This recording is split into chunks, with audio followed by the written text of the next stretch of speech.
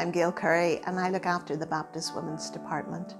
In our department, we are so thankful to God for His faithfulness to us in the past that has enabled our department to transition and evolve to where it is today. And we're thankful to God for His help in the present, especially in learning new skills with technology.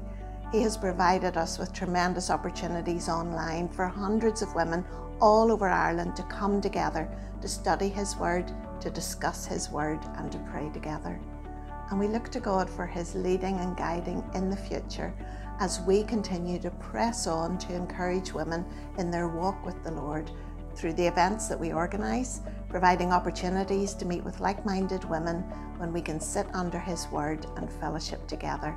And we press on to equip women in their knowledge of God through the various courses that we run, courses that women can do together in their own local church, and other courses that we run in connection with the Irish Baptist College. All of these courses are open to women all over Ireland. And we press on to evangelise women as we motivate each other to see the need around us, to reach out to a lost world with the hope of the gospel. Proverbs 31 verse 30 says, "A woman who fears the Lord is to be praised." We want to be those women who fear the Lord, women who love God, women who love His Word and who want to live lives to honour and glorify Him.